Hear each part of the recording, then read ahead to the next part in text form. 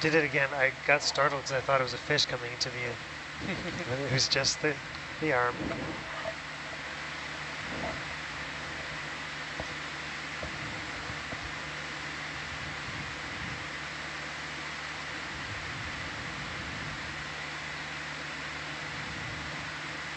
Niskin triggered. Thank you. Thanks, guys. That's sample 92.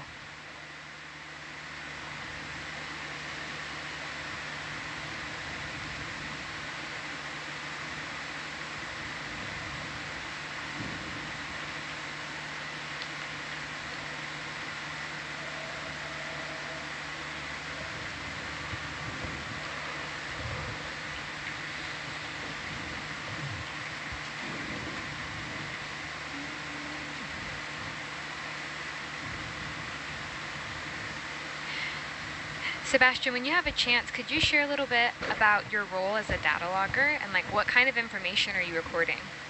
Yes. So as a data logger, I pretty much record all major observations of animals, geology, archaeology, and the movement of the ROVs, as well as track all of our samples that we do collect and make sure they're in the right compartments and have proper descriptions of them written down. I also take screenshots of everything we see for later analysis. Nice, thank you for that insight. Of course. And then we had a question. A viewer was asking, do rocks qualify as life forms in the Hawaiian culture? And so, yeah, I'd like to answer that. So from a Hawaiian perspective, we view rocks, pohaku, as animate, meaning that they contain life, as does water, as does our mountains, as does the pele, the lava that creates the rocks, the pohaku. And so we consider the world that we live in, the Hawaiian archipelago, to be our ancestor. And the older islands that we are currently in, Papahanaumokuakea, as the older ancestors of us. We call them our kupuna islands, our ancestor islands. And so our belief is that, yes, we are genealogically connected to the islands, to the organisms that make their home in the water and on the land.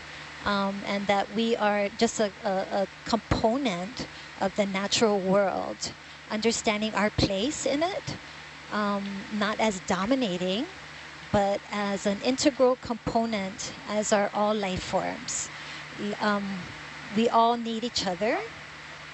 And, you know, the thing is, the world can sustain itself without us as humans. The world will go on, but we cannot sustain ourselves without the world, the natural environment. And so, you know, that relationship and that connection is deep and respectful, and just knowing our place in the world really helps us to take care of it with aloha. That was beautifully said, Malia. Thank you for adding that and all your insight that you provide us and all of our viewers.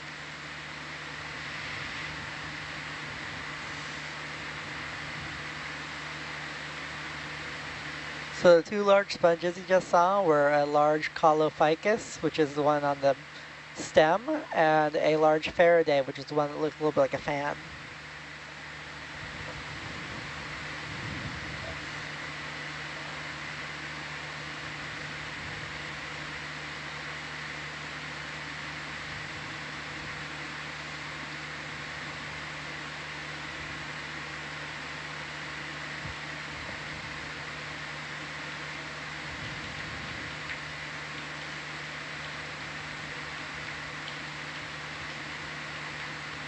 We've got a really good question about the lights on Hercules, and someone's wondering if the lights are pure white or if there are like added colors that kind of enhance what we're looking at down here.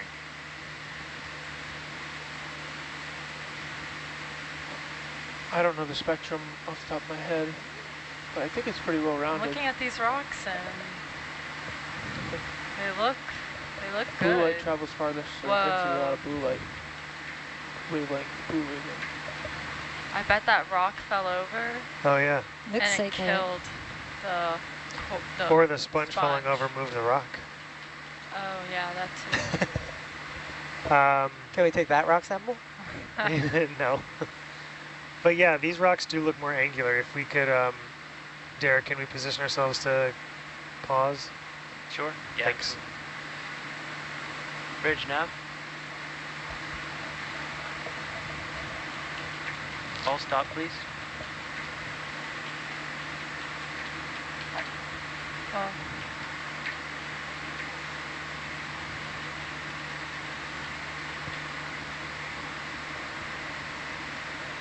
there's like this one. I don't think we're stopping at this exact spot. Okay. Sorry. Well, I mean, we're not going to have all that much room if we're working around the sponge. Okay, yeah. I was just looking at what we got, so I was. Oh yeah. Okay. What looks good? Anything? I think, I mean, anywhere we've got angular stuff, so. Yeah, We'll like set this. down That's over here. that's something.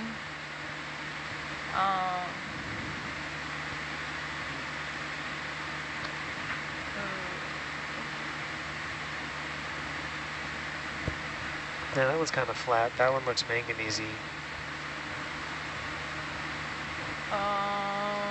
I'm not. Yeah, now that seeing I said that, I don't see any here that are good. All right, come back So up. hop, skip, and a jump, if you don't mind. Yep.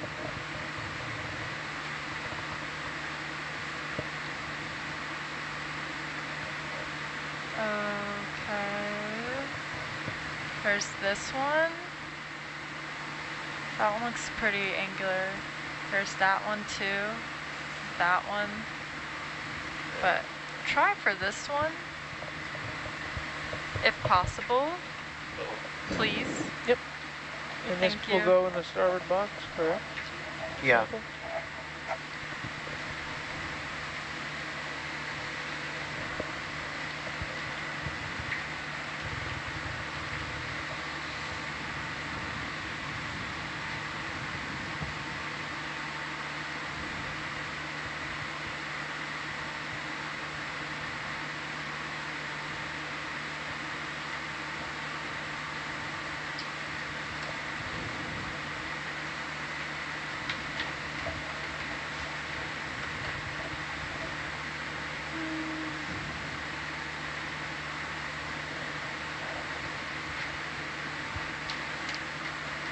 This is the first one you circled? Is this Yes. still the one you want? Okay. Yes, please. Thank you.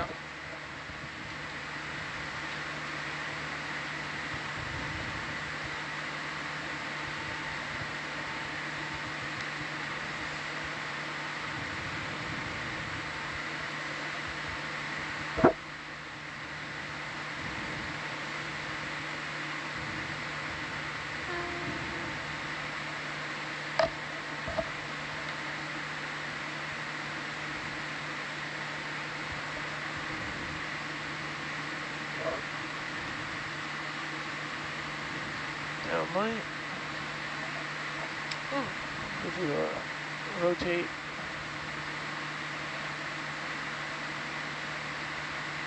That looks great.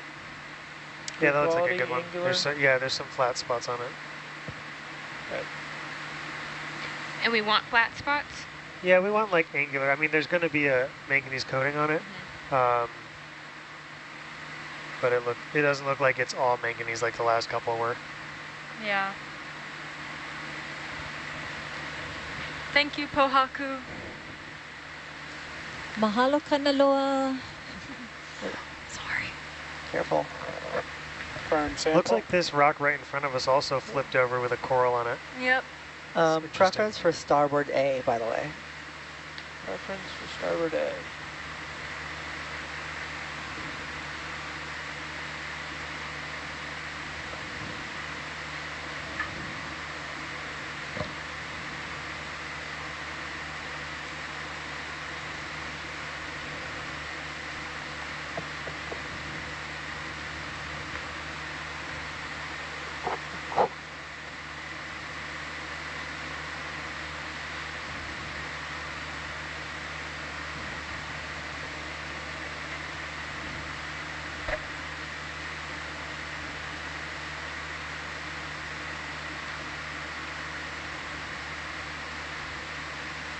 Oh no.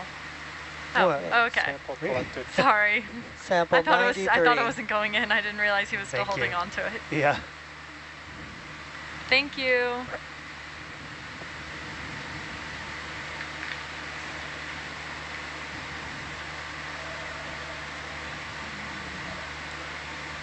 Going back to dive. Roger that. All right, moving on towards waypoint 4. So all of these waypoints are pretty much in a straight line, unlike the last dive where we were kind of moving in an arc. But we're slowly getting shallower. So we're now at what? Wow, only 2289. So we'll come up about 200 meters since we dived. There's 13 waypoints on this one, so there's a bit of a trek. Bridge nav.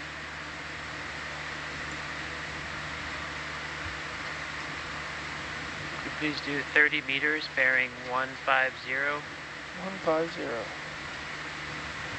Thank you. So Hannah, this rock, this pohaku that we just sampled and we're bringing with us on the rest of this journey, soon at the end of this dive it will be up on deck with us on board the ship and then in the wet lab where we're going to learn so much from it. Can you give us an idea or an estimate about how old this rock may be? I know that's one of the things that we're specifically trying to like nail down, but we're going to hopefully learn whether or not that this seamount has a Cretaceous origin or if it is part of the Hawaiian hotspot, yes? Yes. So I'm pretty sure this seamount is close to the Hawaiian Islands, right? Right? It's like it could overlap with them. Yeah, I mean it's like a lot of the rest of the Hawaiian chain. It's on a northwest trajectory, from Hawaii. But Val and other scientists are wondering if it's part of a different formation hotspot than the direct Hawaiian line. So they're getting these. Yes.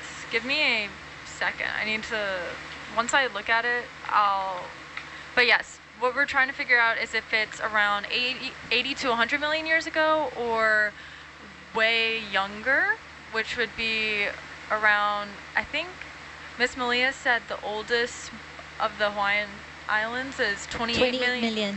So probably between that. So it's going to be a big difference in age. Yes, yeah. big difference in age. And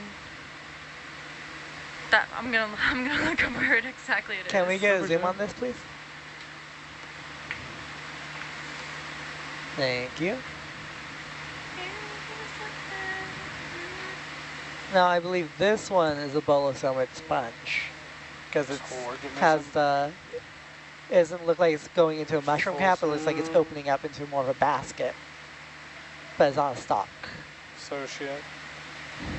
Looks like a. Are these other corals on it? Out. Yeah, those look like hydroids living on it. Ah, hydroids. Lasers.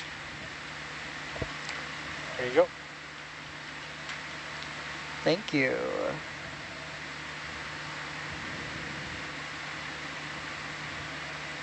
Hannah, knowing this with like how old some of these rocks we're thinking have been down here, how does it feel when you go and take these samples out of Hercules, like when we finish a dive? Like, how is that experience? But I think you may be muted. It's really surreal because whenever we even cut and we see how thick the manganese crust is, it blows my mind how much older these rocks are. Like again, if this is 100 million years old, or from 80 to 100 million years old, it was around when the dinosaurs were, and it's so hard to like, sometimes when you look at geological time, it's so large compared to whenever we talk about these corals' lives, which are like 1,000 years. So like trying to picture it, 1,000 to like 4,000 years, I think you said, for corals. Yes. So just like one of the things about being a geologist is like I've now like had my mind try to train in like a way that that I can understand geological time, and knowing that 100 million years ago is a lot. And it's just crazy that, you know, like Miss Malia said, like these rocks will outlive us to the day, like for like way longer than we will ever be here. And it's just, it's crazy when we cut them open, we look at them and I'm like, how awesome is this? Like each one tells its own story and we get to figure that out. And I'm so happy and like fortunate enough to like be a part of this and like be a part of the beginning process of it. And yeah, this is just like a dream come true. And I really loved having Miss Malia here to always remind us about the importance and the spiritual aspect of these beautiful rocks that we observe. Mahalo, Hannah. Thank you. So one of our viewers asked about resources for those who would like to know more about Hawaiian culture, language. So I would recommend you go to a website called ulukau.org. I'll spell it for you. ulukau.org. That was an online resource. It is just amazing. You can find resource books, Hawaiian language materials. You can find Hawaiian language dictionaries. You can find curriculum. It is just a rich, dense online collection of really amazing resources. Another resource you can check out is through the Bishop Museum, which is our natural history museum here in Hawaii. And that one is hawaiialive.org. So HAWAIIALIVE.org. And they have some really good resources as well to share a bit of Hawaiian culture with you all. So yeah, check out those resources if you'd like to learn a little bit more about Hawaiian culture and our history, political context. It's a beautiful, rich history that, you know, we're not a museum piece. We are a living, dynamic culture and have been intimately connected to the Hawaiian archipelago for a very, very, very long time as our ancestors sailed here on, you know, canoes, on voyaging canoes over 1,500 years ago. So a deep, rich culture, intimately connected to place and thriving with our different practices, and right here doing deep sea exploration just like our ancestors did, exploring the largest ocean in the world. So thank you for asking. Emilia, could you repeat the very first resource you shared? Was it Sure. Ulukau, so ULUKAU.org. And I'll say I was on there the other day and spent like not even maybe an hour, like just like kind of looking through so many resources. And as like a teacher, I found so much curriculum, books for all kinds of different grade levels, all kinds of subjects. And I didn't get a chance to like fully dive deep into that side. Big crab, I think. A great resource, and I really appreciate you sharing that. Yep, you're gonna find just all kind of wonderful resources in there, from photographs to resource books to Can we get a zoom, please? lots of cool things. So just to update, I'm looking at where we are right now in terms of the Hawaiian Islands versus the Cretaceous, possible Cretaceous seamounts, and the Gambia Shoal is in that part of the overlapping, that it could be Hawaiian or it could be part of the Cretaceous 100 to 80 million years ago. So that's why every rock that we collect is going to be so special. I think I didn't realize. So the western ridge of this sort of cross-shaped seamount actually connects kind of to the seamount that Midway Atoll is on, which is the, can you tell us the Hawaiian name again? It's Kuaihelani. Kuaihelani. I didn't realize we were this close to Midway. That's very cool. Yeah, you wonder if this is part of like Yeah, the same, yeah. or at least looking at it, it makes me think that. On the diagram, it That's very said we're cool. only like 25 No, or it is 50 cool. miles from Midway. Yeah, I just didn't realize that, yeah, I didn't visualize that. So, like, if you look at the map here to the left, that's the beginning of the atoll that becomes Midway. That's cool. Thanks for looking that up, Hannah. Yeah, no problem. All right, go It ahead is now. interesting too to look at it on the map, and you can see there's like, it's not alluvial fans, but it looks like a fanning of sediment towards the bottom on the Midway Atoll, not this atoll.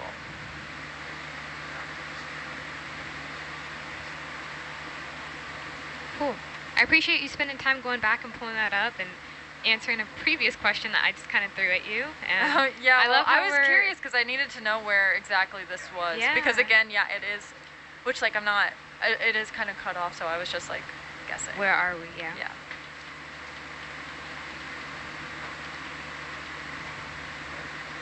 I think that's an ET sponge. I think ET sponges are yellow. What? Yes. I see from Mike's still cam, I see like why you would think that. Can look like one ET sponge in spirit. Okay. It's a bleached ET sponge.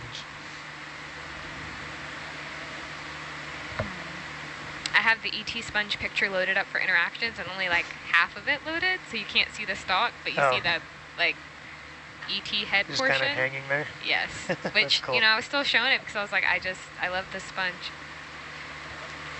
Oh my tabs gosh, did you get a chance? looking at the map, like my seamounts are really close. Oh, you're looking at the chain that goes to the south? Yeah, that's mine, the Voyager That's seamounts. mine.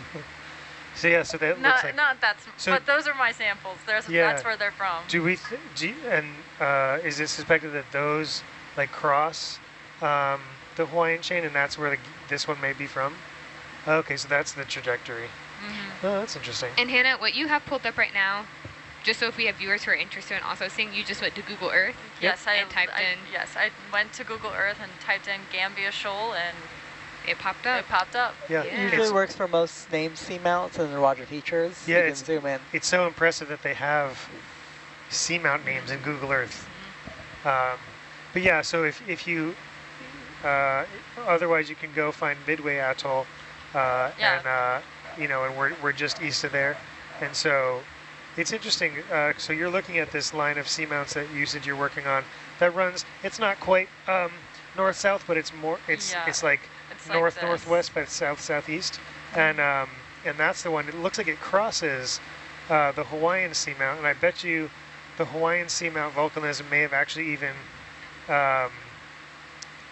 what's the word, like interacted with some of those older seamounts as it was erupting, possibly. Yeah, it is possible because rejuvenation is Yeah, but we a wouldn't possibility. know that because it would be dominated by the more recent Hawaiian hotspot volcanism, Yes. right? You Yes. said rejuvenation is in like the hot spot kind of is active again? Yes. I don't know if that's the Yes, right word. that's correct. But it'd be like it'd be a new hotspot Yes. over an older seamount created Yes, by a which different is why hotspot. we try to collect our samples at the base of these seamounts Yeah. to avoid new flows. Yeah, no, I'm just hypothesizing. That's interesting. I don't know that I've really heard about seamount chains crossing each other and potentially those different rocks interacting with Can one we get another. zoom in on the stringy yeah, one That's a cool underneath idea. the overhang? Thank you. Yeah.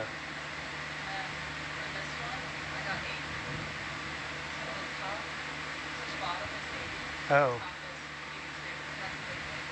Okay. Go for zoom.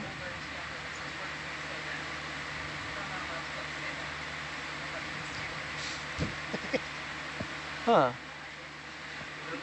Looks like some type of crysogorgiids of some really unique branching structure. I'm not sure what those yellow things are in the back, though. Trying to get a good look at them. That's a good question. It's like there's translucent things around them. Yeah. Are we in full zoom? What are these? Oh. They appear to be... I don't know. These look very familiar to me, but They're I so can't put my pretty. finger on it. Tina, are you asking to collect the yellow things or the crysogorgiid crust? Is that a little creature? I think it's But yeah, that it is a polychaete worm. Yeah. Oh my gosh. If she's talking about these, I don't think we'd be able to get the pincers in there. Yeah. Tina's typing for confirmation, but in the No worries. meantime, this looks super That's familiar. very cool. There's a lot going on back That's certainly here. something we haven't seen before, yeah. Yeah, I've never seen that. Can we sample this crysogorgiid? The long one here, Yeah, the stringy one, Pravas. just I can take try. just take a clipping of it, Yeah, just a clipping. like the outer part. Sebastian, would that be a suction? After we clip it? That would be a slurp. A slurp, yeah, that's what I meant. The creatures that we're looking at might be a type of hydroid. Okay, that's cool. Yeah, I was looking at those yellow things too. I was like, I don't know what that is, but it looks like they're, yeah, Asaka says solitary hydroids. That's cool. I haven't seen that. They're very delicate looking.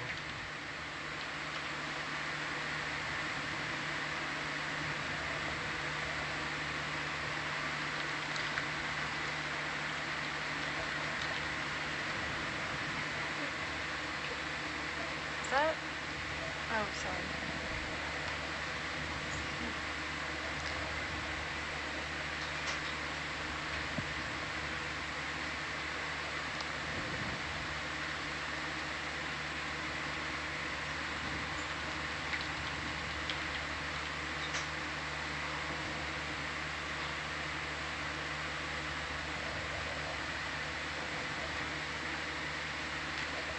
Yeah, I don't think the hydroids are collectible because we only see 2 of them. We haven't seen Yeah. the critical number yet, and also I don't think the manipulator arm would be able to get in there through without disturbing the other corals in the way. So I think we'll take a clipping of this crysogorgia, but I don't think we can We can do the attempt the other- hydroids, the so we see a hydroids. lot more. Yeah, We counted, what, 3, just in case? there were 2, maybe 3. Yeah.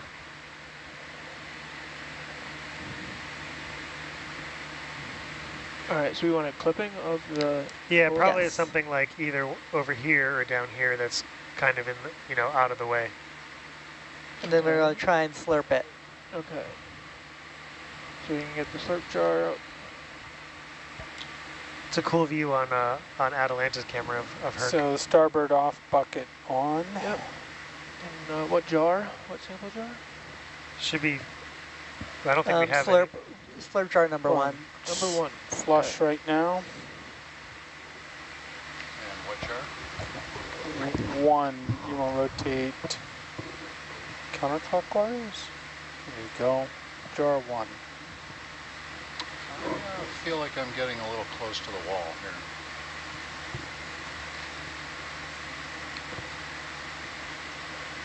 If it's too hazardous, let us know.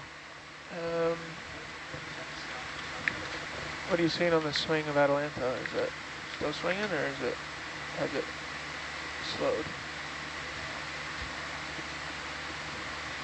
You can come up on the winch another 5 meters.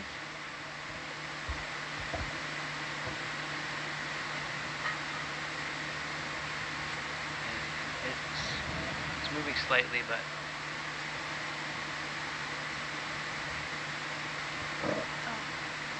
should be Did you settled say now. this? Huh?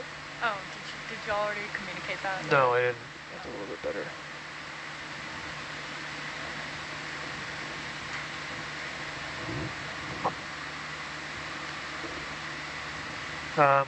So Asaka's asking to snip below a branching point if So we can. just like towards the bottom is usually fine.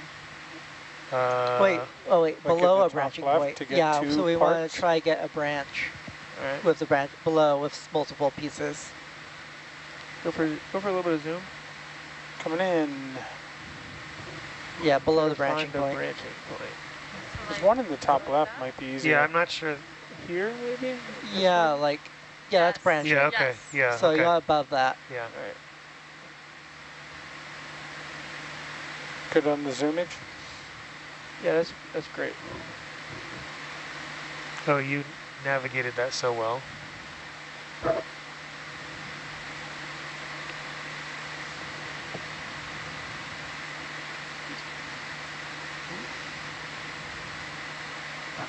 Looks good.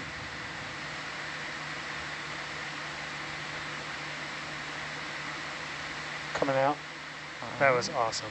Great job. That was so delicate. Very I worry Thank now, you. though, That the was so piece might be a smooth. little big for the slurp. But Full wide. Well, they're If, not. if they're too big for a slurp, we can throw them into one of the starboard boxes. They'll probably go better in the forward box so they don't get the thruster downwash. Yeah, that's up to you guys. All I right, think if the you want to do a box would forward work. box, it's cool too. Okay, call it Jake. a forward box would be ideal. We're up against the wall on the right side, too, so I don't know if I can get the arm around.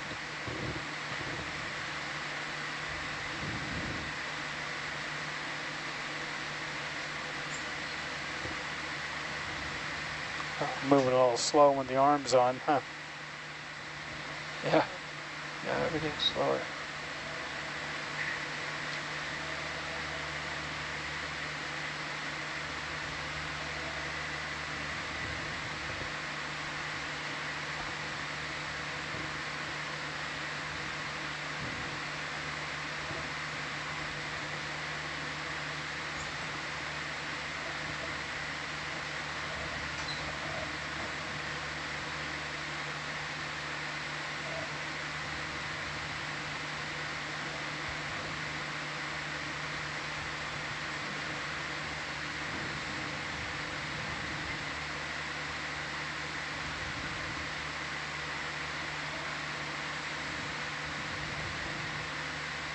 I think it's Perfect. Perfect, thank you. Sample number 94. That's awesome. Thanks. That's the unmarked port. Acrylic. Unmarked. Maybe the alpha? It's The other one's the lambda. Omega? Lambda, okay.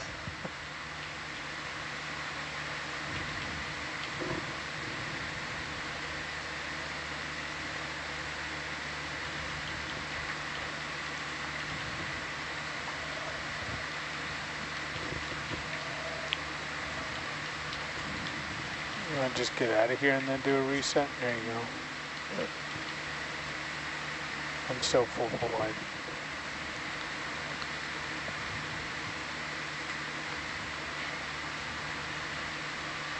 Let me go back to the starboard camera instead of the bucket.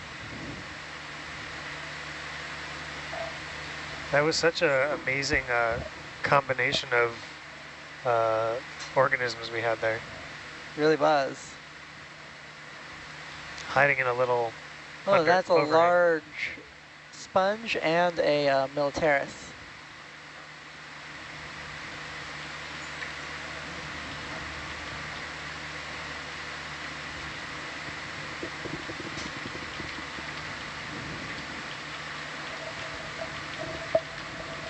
Those hydroids that we saw, I'm like trying to look at pictures.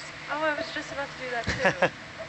That was, I think I heard someone say solitary hydroid. Yes. Yeah. As in they don't grow in like a colony. Yeah, they had yellow stems.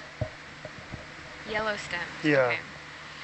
Like they looked like, the stems were so yellow they looked like daffodil pollen, like in a flower.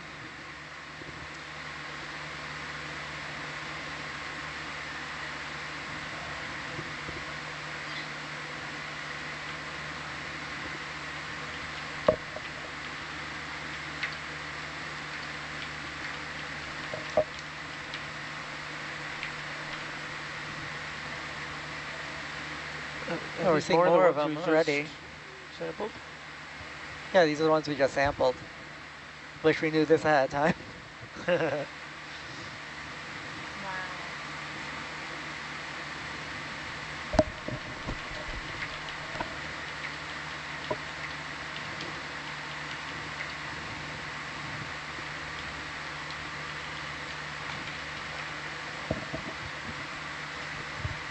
the master.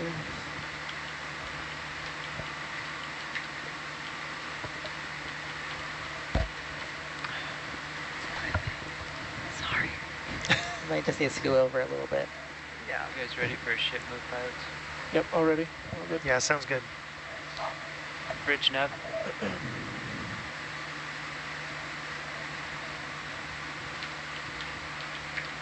Ship move, please. 25 meters at bearing 145. Huh? Oh, yeah.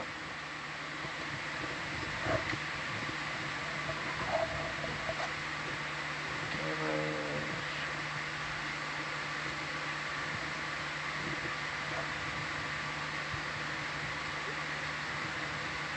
145? Yep. 145, cool.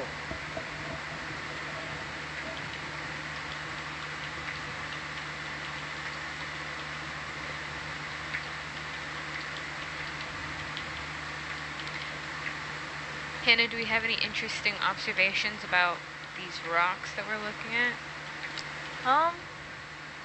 I think they just look like rock fragments, and probably most of them are probably just manganese. Yeah. And not even the nodules. No.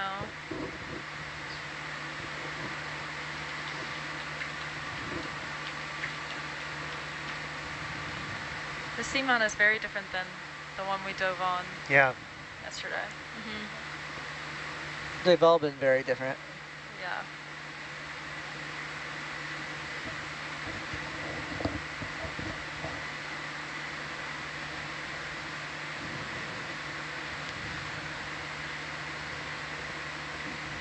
Also, when we get to a more sparse area, further away from that kind of higher density spot we just went through briefly, Uh-huh. let's try to take a background sample. Someone remind Oh, of me. a Niskin? Yeah. Okay. I mean, we're kind of in that area now. Maybe a little bit more space. Yeah, just give it a little more space just in case there's a little current coming this way, you know? Okay, yep.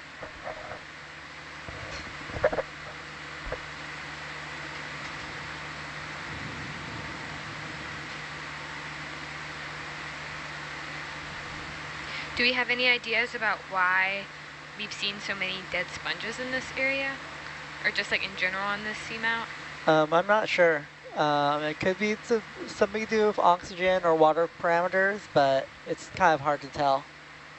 It's been a lot of conjecture unless we're sampling a lot of these dead sponges.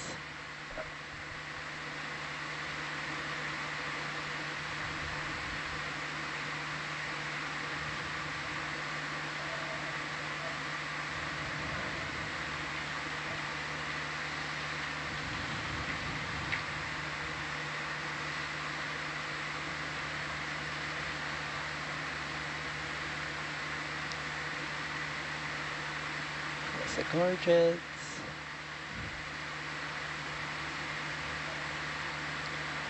And I think that is a black coral.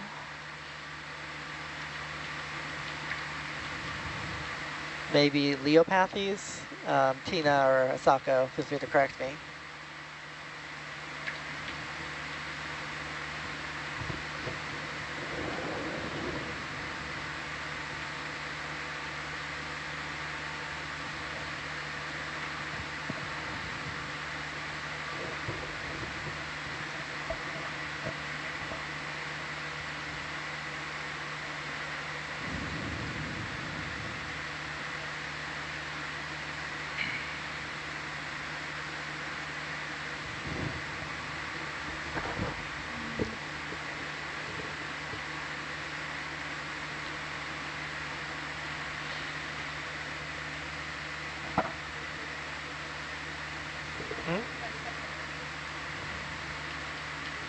Yeah, but I mean, I don't know what that is, or if, I mean, we have to be in here, right? I don't know. Yeah, I'm not sure what it is. Oops.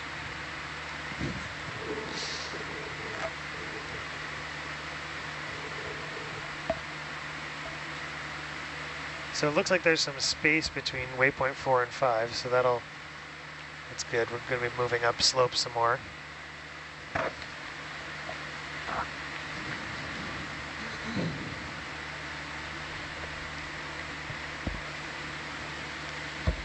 So guys, I gotta head out. We're doing some culture protocol at 7:30. Okay. So Yeah. have a good rest of the watch. Thanks, Malia. Thank Thank you. you. Thank you. Thank you.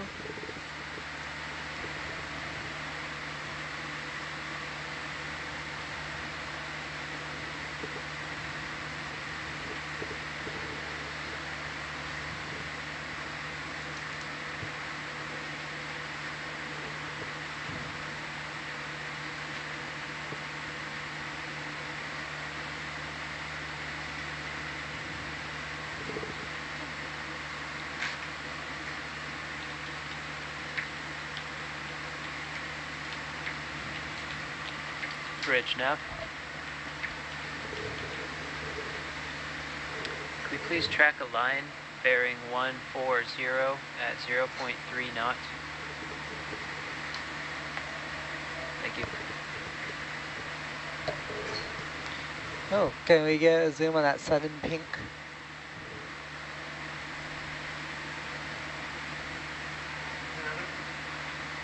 Looks like that one's fallen over too. Oh no, maybe not. Looks like it's trying to grow around it. Yeah.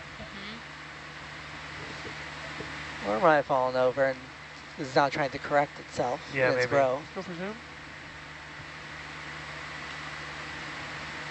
So, Sebastian, if there's Paragorgiid. Yep, sorry. if there's so all on a coral, all of the polyps are individual organisms, right? In a sense, yes. So who grows the stalk? The first polyp, Oh, okay. yes. So a single polyp lands and they clone, and over time they adjust, Okay. change. Huh. And usually the first couple polyps help lay that first aragonite, Yeah. calcite base and Base, skeleton. okay. Huh. So they fix the rock. That's some interesting genetics. For like they know that they've already made a base, they don't need to keep doing it or something. Yeah, It's almost like ants, like they have their like roles. yeah. That's cool. That was a really good question. Very good question. Yes. Well, it just, I have no idea.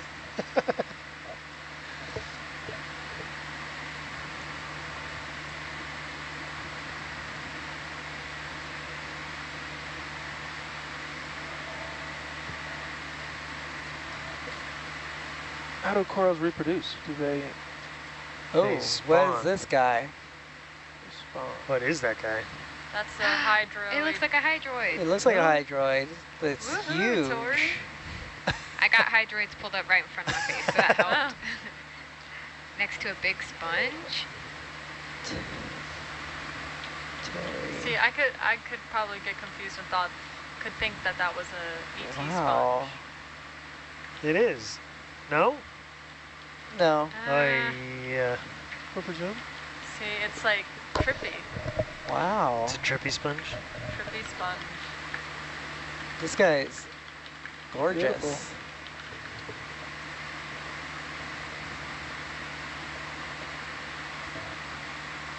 Okay, let's scroll all the way to hydrozoans. It's got such a beautiful color. I'm That's I horrible. know. mesmerized. Can I get the whole What thing are in the white lasers? things? Circles or I'm not sure. I'm not super familiar with this morphology of hydroid. Coming out.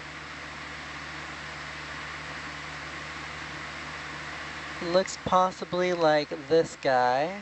Let me see if the name loads. Corymorphidae, Corymorpha. Oh yeah, it does look like that.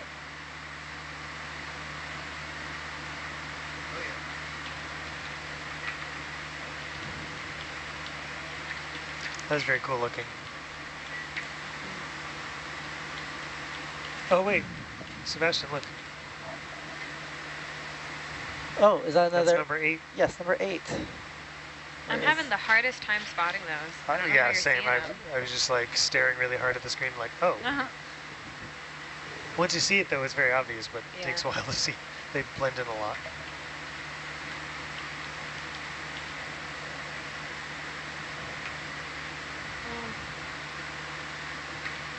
I'm so glad we got to see that huge hydroid. That was awesome. Yeah, That was really cool, yeah. That's a first for this watch at least. Can we also zoom in on this branched coral over here? This one? The big fan, yes. The big one. Looks like it has 2 possible polyps on it. I'm wondering if maybe a zoanthid's on there. Also, I think I see another militaris right here, a little white. Oh, I see it.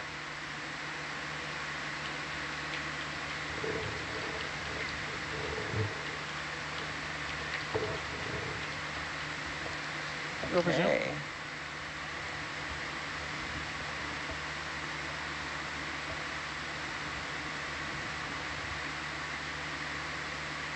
White with pink polyps. That's a great zoom. Looks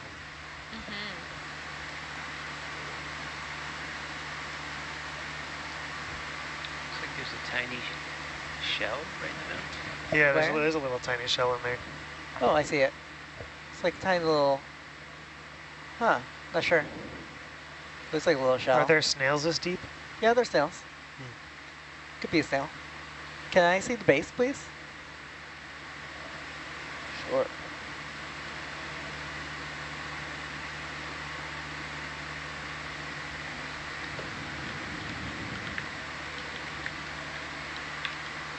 There's bamboo. Bamboo.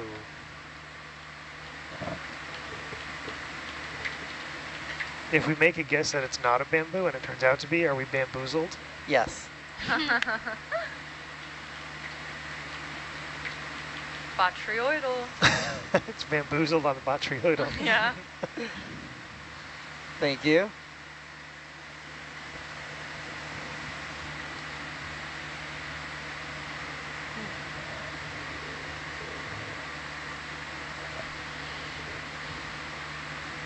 I'm sure protocol looks so beautiful with the sun setting in the background. Yeah. I kind of see them on the deck. Oh yeah.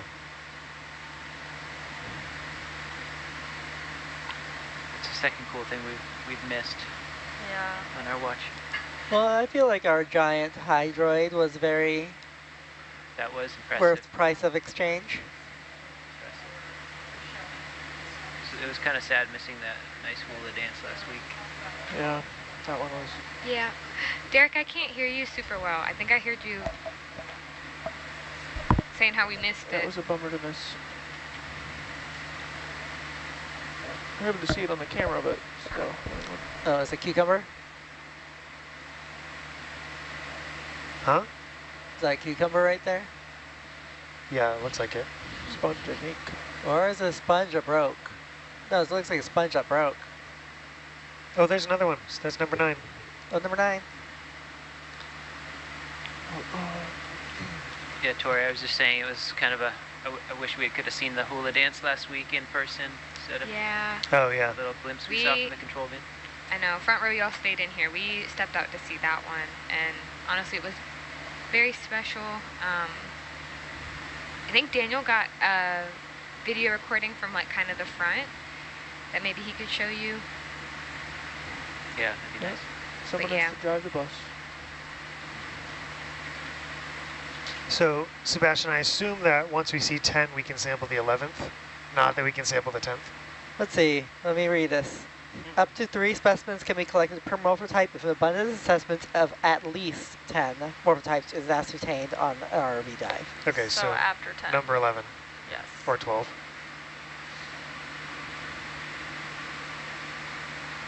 I'm sorry, I'm getting fascinated by what they're doing. Who? Oh, Our the protocol. people. Oh.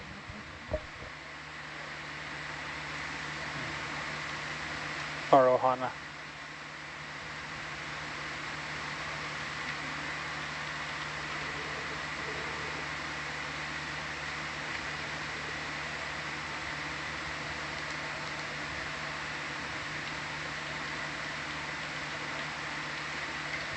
Bridge nav.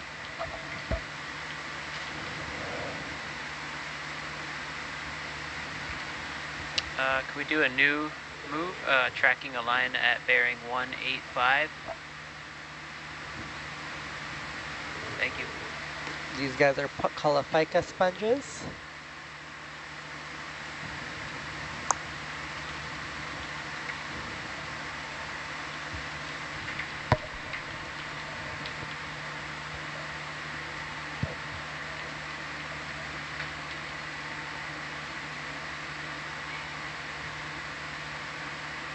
I think that's a bathypathes, yep.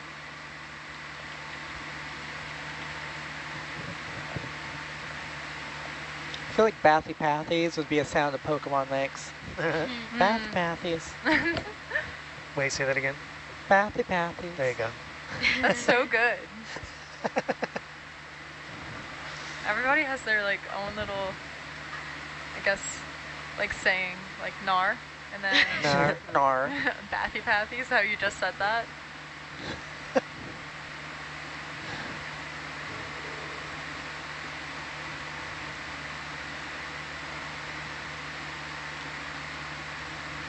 If they're totally zooming in on the bathypathes, so I say it again. Right? Yes. Bathypathes. Or is it a bathypathes? Now that I'm looking at it closer. Yeah, it's not a bathypathes. Never What is mind. it? Looks like a yellow branching coral. Can I actually get a zoom in? Go for zoom. Oh, it's moving.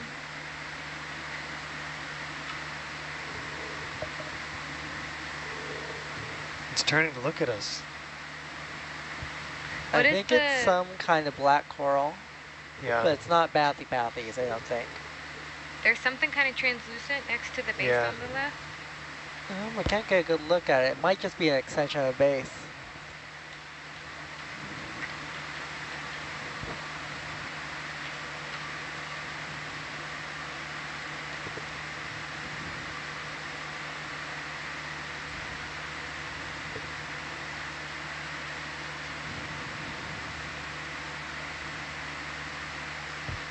Hey, thank you.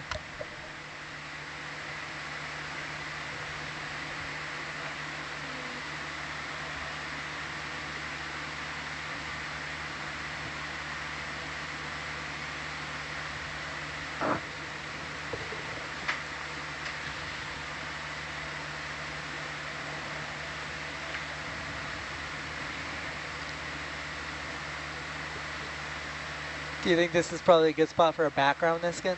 Well, there's a coral coming up. Oh, there is? You can see it? Yeah. Great.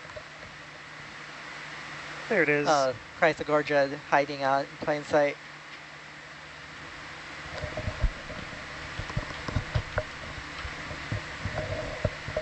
But yeah, I think we can, maybe in a minute or so, Yeah.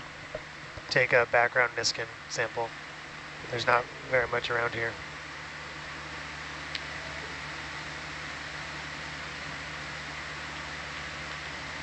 Say the word. Whenever, up to you, Mike. And word. Word. You want to stop for that? No. I think I can do it. I don't think we need it.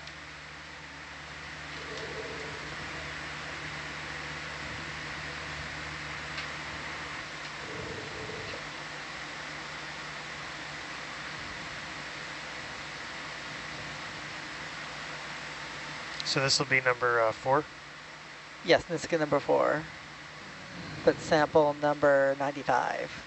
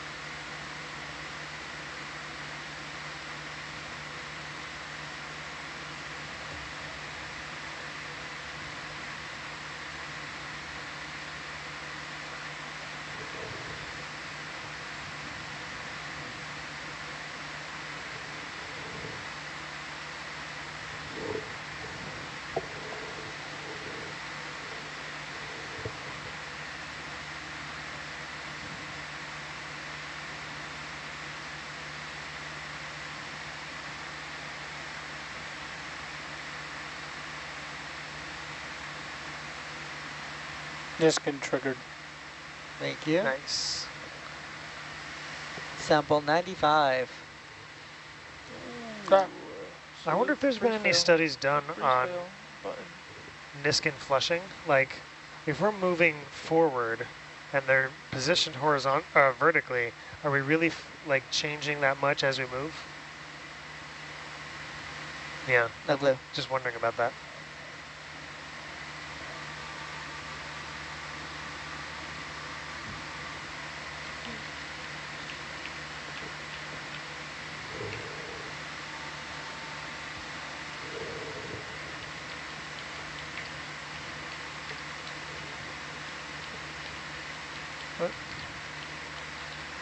Just talking to myself. That's cool. Yeah, I was saying that's an interesting point, Mike, because usually you're using them when you're moving vertically through the water column. Yeah. Yeah, like if it's on a CTD rosette or something, like they can, it's vertical movement, but for us, you know, we're doing mostly horizontal, so I'm just not sure about that.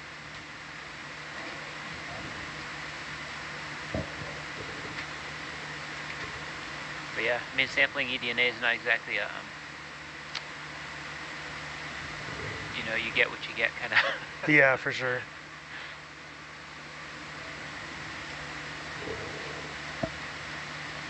I think it's interesting, the emerging science on like how much the volume of water you sample sort of affects what you get. Yeah. So there's some interesting work being done on that.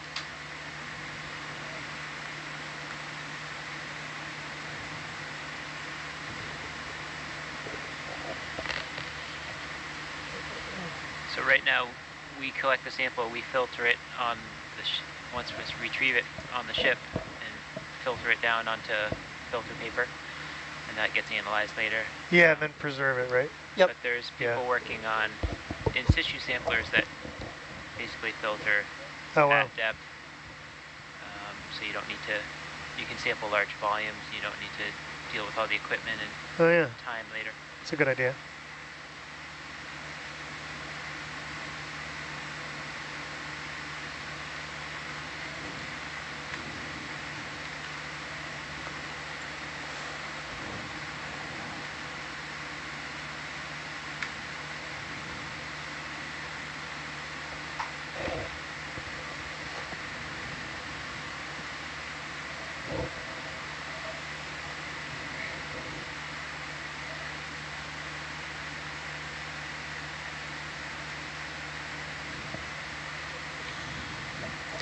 It's funny though, in physical oceanography class, they always talk about like a parcel of water that's usually like, you know, some sort of cube dimension.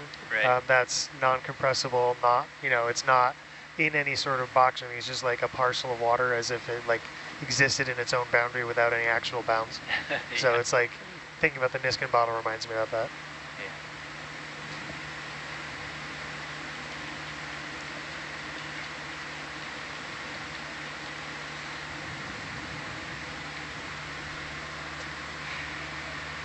Quite a impressive cliff over there.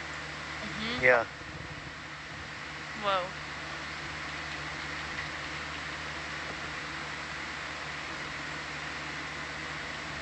Extreme skiing.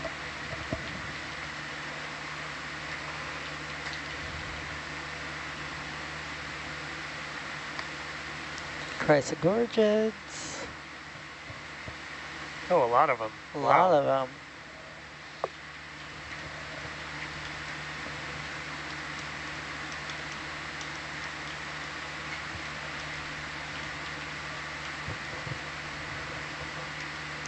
A bamboo whip.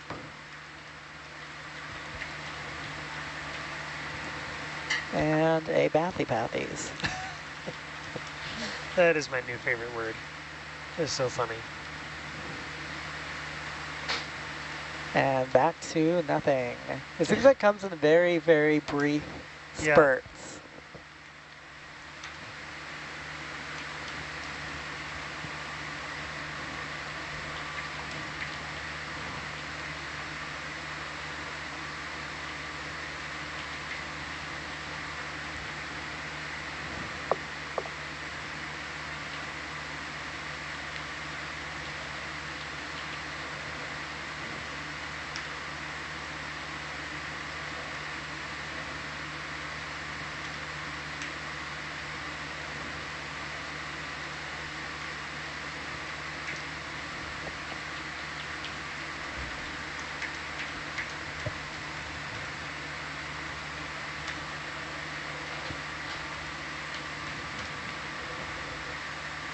Sometimes I feel like watching the sonar, it's like my job's to run you guys into the wall.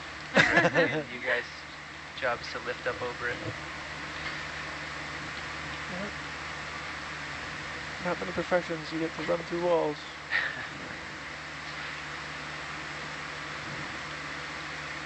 Ooh. What's that sponge called, Sebastian? I think this is a two-headed caulophucus.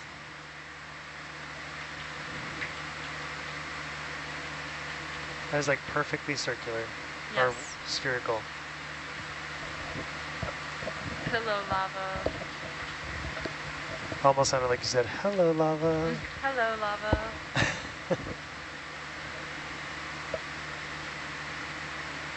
It's like that book, Good Night Moon. Good night, lava. Good night, sponge.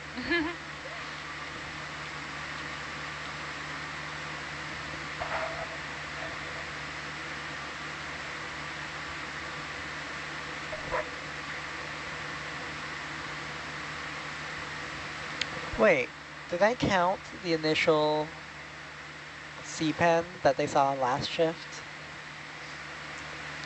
I don't know. I think so. I think so? Okay. Yes.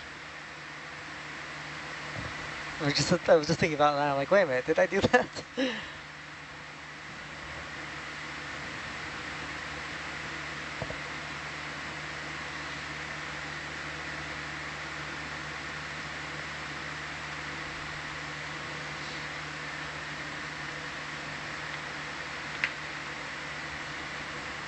There's something up here.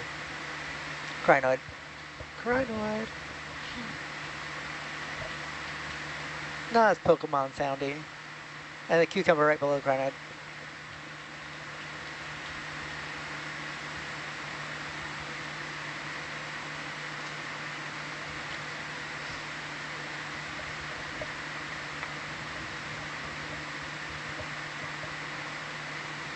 Oh. Is this a big militaris?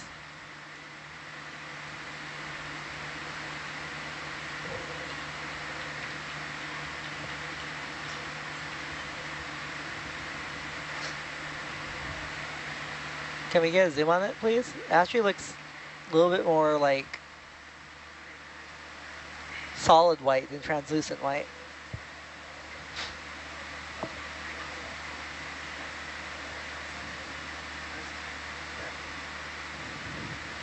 Tito, can you swing your heading over to 185 for me?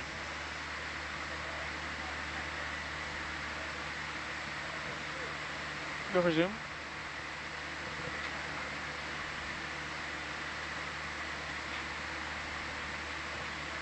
Yeah, it does look like militaris. It's a big one.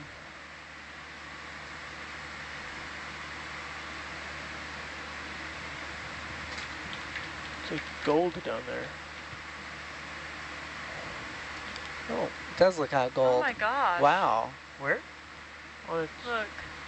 on those two branches Oh, up yeah. to the right, down to the bottom left. Right there. Why does it do that? I'm not sure. I don't think I've seen like a gold coral like Yeah. that. There's Hawaiian gold coral, but it doesn't look like gold. Looks like you could get it at Home Goods. This is Unusual. Yeah, Sako would says not it's expect that. militaris. It's just a straight. It doesn't look like it's spray painted. Goldfinger. Cool. Goldfinger. Sako, any commentary on the gold coloration on the skeleton here? Looks a little bit thicker than the polyps too, up to a point, you know? Yeah. I did not expect to see this. Interesting. No. Oh. Thank you. You don't want that. Wow. I don't think I've ever seen that before. I've never seen an actual gold colored coral. Osako is typing. She might give us an explanation. Is there any chance you'd be sampling this? I think we're good. I would say we're good. Okay. Then I won't. Because stop. I don't think we'd be able to sample it anyways based on how low it is on the coral anyways. Oh. Daniel nearly dying in the room. Oh, family crysogorgiids has gold or metallic color stems and branches. That's so cool. That's really cool. Yeah. I did not know that. It's really fascinating.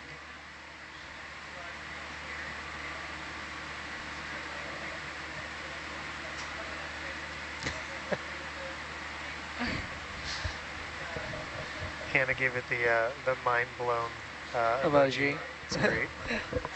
I like that one a lot. I don't use it very often, but when you get to, it's fun. Yeah.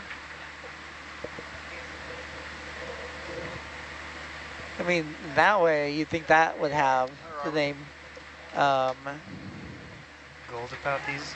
like gold coral.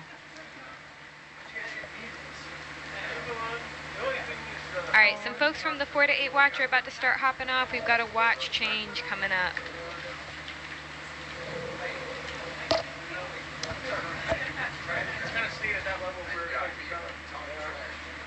She says that primnoids also occasionally have gold-colored stems.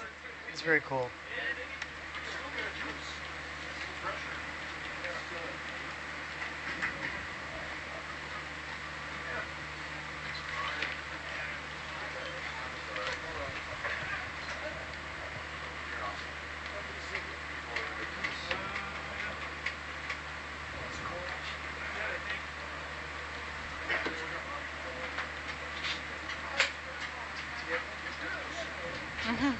TTYLXOX. Yes, Asako, the Hawaiian gold coral. I'm very familiar with that one. It's one of my favorite corals. Kula manamana hawaiianensis. No, haumea. Kula manamana haumea.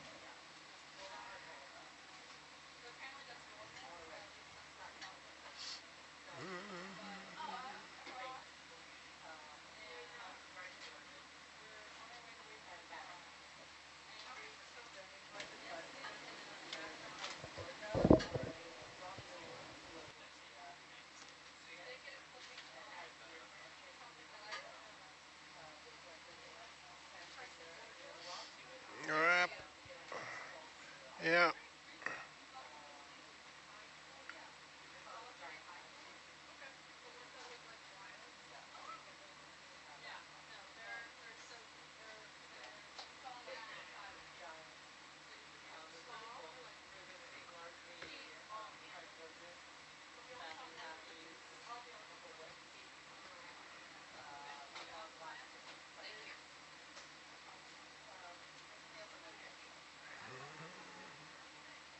Watch change the video.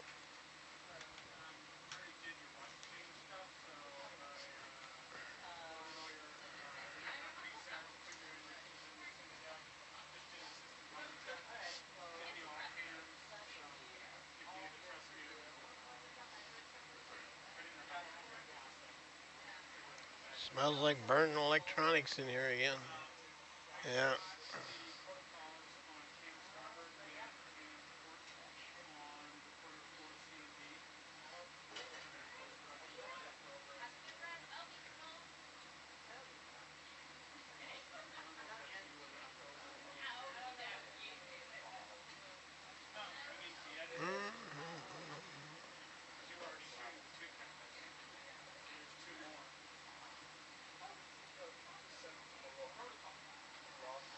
I guess that'd hurry up.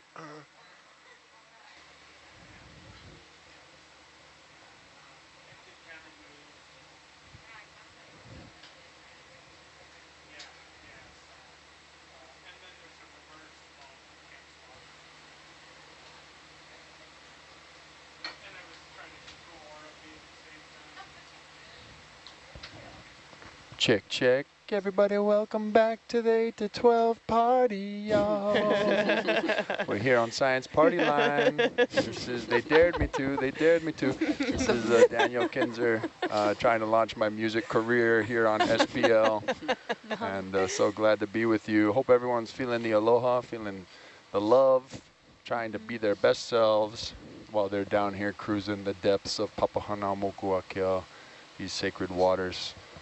I know I'm excited to be back with the crew in the control van, and look forward to exploring this Seamount Gambia Shoals. I think this is our first watch on this one, so this is a new friend for us.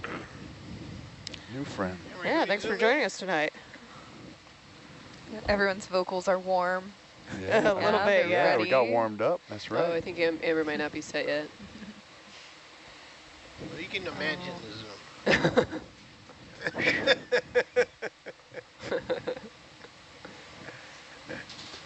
think you'll know what it looks like. The amazing Amber, just outside filming us all, doing protocol, sharing our appreciation and gratitude and our words of requesting permission, honoring this sacred place together, and Amber capturing it out there and then coming right back into the control van to bring you the deep sea live on Nautilus Live. Thank you. Awesome. Thank you so much. Mahalo nui, Amber. That was awesome. It was. We appreciate you. And then all of the other crew. Aloha mai kako, aloha ahiahi, o mihinalani kavalere ko inoa, no o ahu mai ao. Hello everyone, good evening. My name is Mahinalani and I'm I guess I'm calling in from Nautilus with our amazing crew, but I just want to say thank you to all of our crew on board. They made time to come out and support us as we sang an oli mahalo, which is a song or a mele of gratitude. And it just is it's always great to connect and create that time and space for ourselves in our own lives. And maybe it doesn't have to involve singing, or maybe just like a quiet meditation, or just time alone, or just time in nature, to just really get grounded and to connect with yourself, to your place, and then just to always say thank you, because you can never say thank you or mahalo too much. So true. Thank you all. I really appreciate you guys. We appreciate you too, Mahina. Right back at you. Some of our viewers may have heard that Oli Mahalo because you and Malia sang it so beautifully a couple of times as we ascended from the bottom, especially on those heavy and deep dives on board the aircraft carriers. Wow, seems like forever ago and seems like yesterday, but it was, we're in a different dimension now. So yeah, amazing. Mahalo. This is Daniel Kinzer. I call Honolulu, Hawaii, the island of Oahu home. I'm science communication fellow on board, and just so in love with the 8 to 12 watch. This is it's a great crew. You're in for another treat. Hopefully you've been joining us throughout the Ala Aumoana Kaiuli expedition here in Papahanaumokuakea, learning all about its cultural significance, historical significance, ecological significance, geological significance dating back 100 million years plus in this part of the Pacific. We've been learning all about it with this incredible watch team. So I'm gonna send it down the line, let them introduce themselves again, especially to all of our new viewers. We're glad you're here. Mahalo.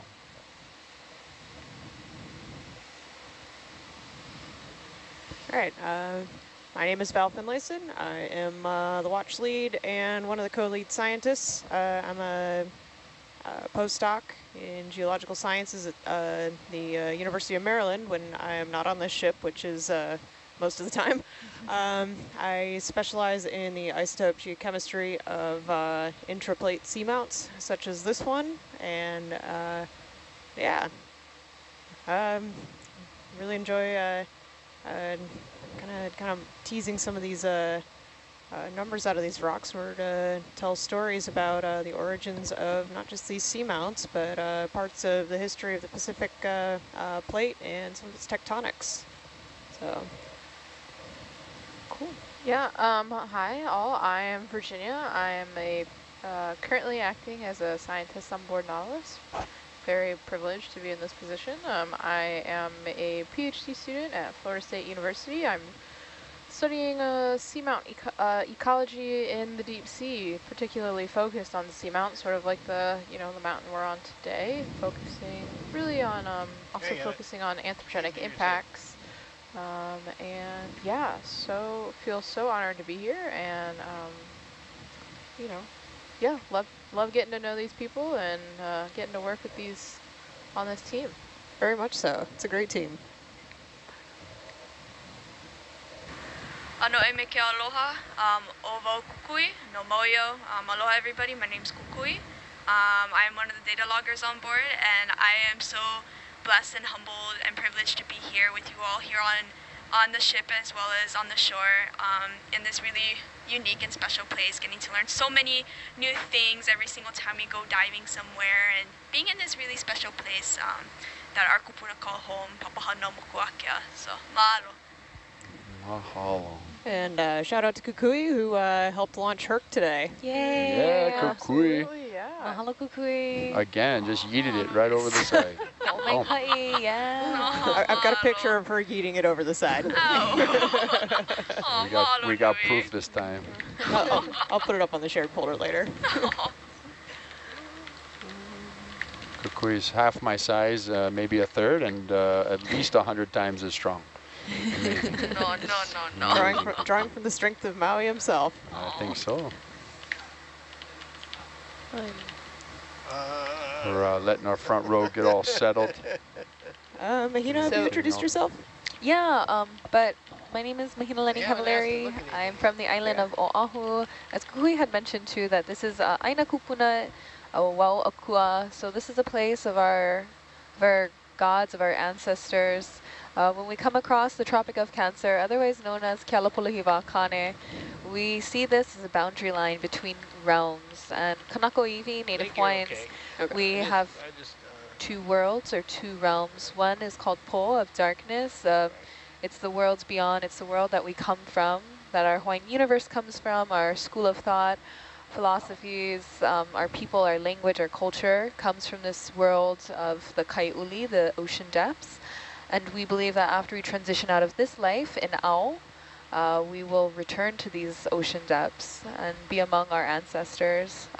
The world of Ao is the human consciousness. It's where we live, it's where we work, it's where we run around and, try to get everything done in a 24-hour period. But I think coming out here, as Kukui had mentioned, it's just a place where we're able to disconnect from that realm and to connect with all of the world around us, the natural phenomenon. I mean, we see our kupuna, our ancestors, our aumakua, our family spirits within the waves that crest, within the malolo, the flying fish, or the ko'ekea, the navigational birds that fly overhead of Nautilus. So I think to be here as a young Kanaka, to be on board, in general, is just such a blessing, such a privilege. So I really appreciate coming out here, and I really appreciate the crew who's so receptive, so welcoming, and just so compassionate towards one another. Mahalo, Mahina. Of course, we should give a big shout out, not on the line, but in the science chat, almost every dive, seems like all dive, giving us incredible insights and information. Asako, thank you so much for sharing all of your knowledge and insight, joining us here in the van. Yeah, thank you, Asako. Yeah, mahalo, Asako. Asako is a regular in our chat, and she's amazing. Absolutely. Always helps out so much with coral IDs. helping us keep track of some sea pens right now. There's a sea spider on the screen right now. Yeah. We do have a sea spider. Big guy.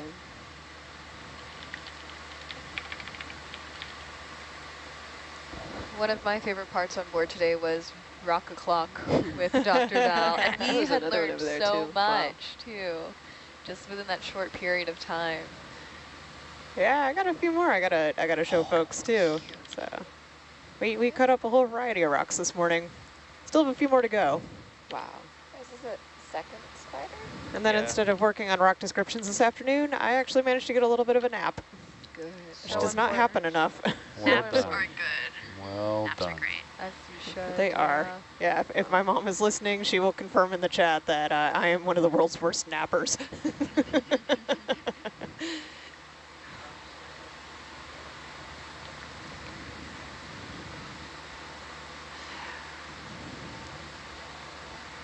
You want me to come out?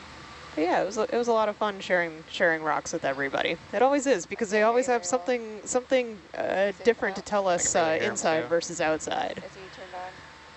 Especially in these older seamounts where everything's coated with manganese. Yeah, the closest mouth. No, the mic is it. Oh, yeah, it's on. I don't know. Okay, I'll turn him up. Yeah.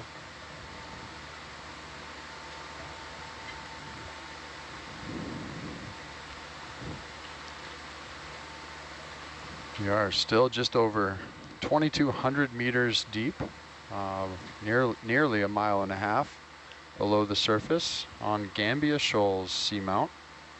I'm here still in the northwestern reaches of Papahanaumokuakea, the Hawaiian island chain, largest marine national monument in the United States, larger than all of the national parks combined. Average depth, deeper than where we're at now, actually.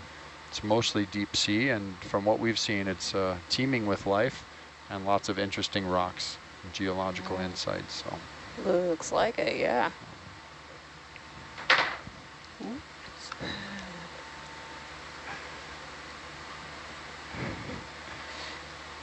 Front row, when you're ready, we'd love to share you awesome humans with everyone listening in online.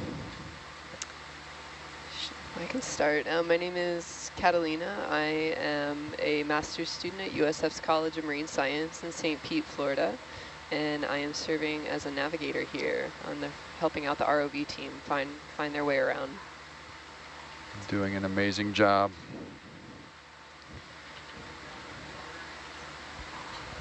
Aquaman, we can't hear you. Oh. SPL needs to be on. Oh, that's why. There we go. I was talking over you because I was trying to actually do stuff here. We know. Oh, we called out.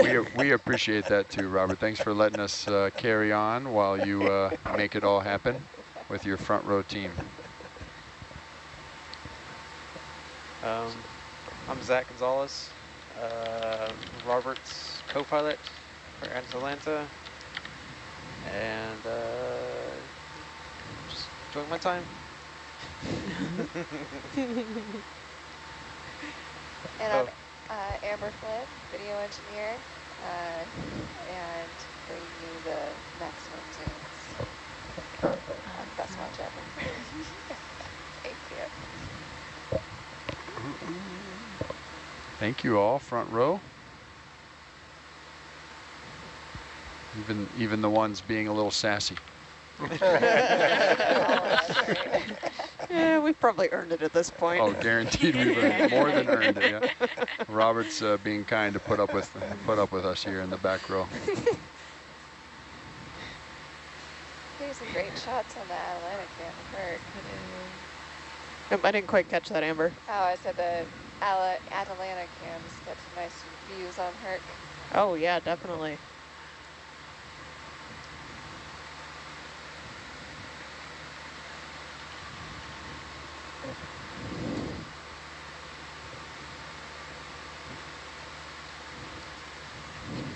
In one of our ship to shores today, Megan, one of our expedition leads, she had mentioned that we probably have a little over than a week out here. Wow. It's already the 20th.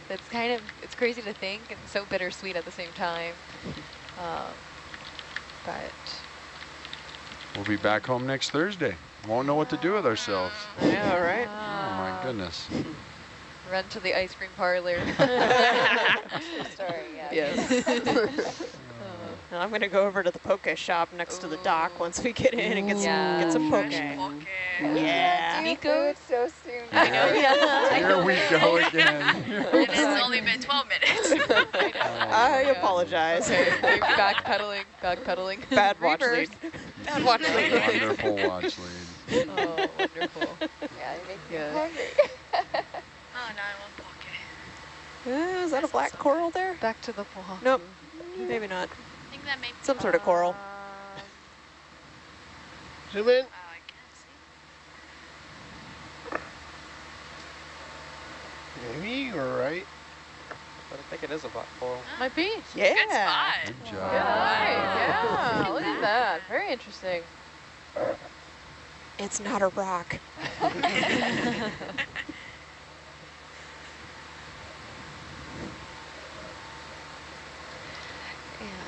One of the questions that came up on our ship to shore, though, is, and I know some of you folks have sailed on many different vessels for different periods of times, and others have had entire careers within the oceans, but a student had asked, how do you prepare for an expedition, a voyage, a cruise, any time or long portion of being out at sea?